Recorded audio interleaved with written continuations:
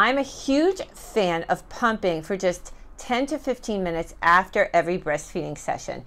This is a tricky thing to do, and invariably you will find that you don't have time to do this after every feed during the day.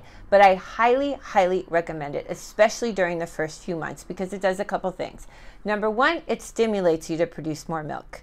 Number two, it equalizes the amount you're asking each breast to produce the milk, which is a very common problem. And I, for example, always favored the right side, and small wonder, that breast always produces just a little more milk. And number three, it allows you to build up a storage supply of frozen breast milk, which really reduces stress, because if ever you can't get around to feeding your baby, you know you have that breast milk there ready to go. It really makes you feel great, and it takes away anxiety. So with all that being said, part of doing this, and it's similar to what I'm recommending when it comes to going to sleep at night, is getting all of your pump stuff organized and ready to go so that it's efficient and accessible for you to pump. So what I recommend, as funny as this sounds, is setting up a little pump station right next to your nursing chair. What you do is put your pump all plugged in and ready to go here.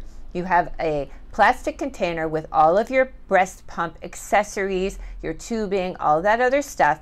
You have your Easy Expression strapless pump bra, so that what you can do is when you're finished nursing your baby, you just put on that bra, and while you're burping your baby, you pump for 10 to 15 minutes, only until you get so much as an ounce, perhaps. And guess what?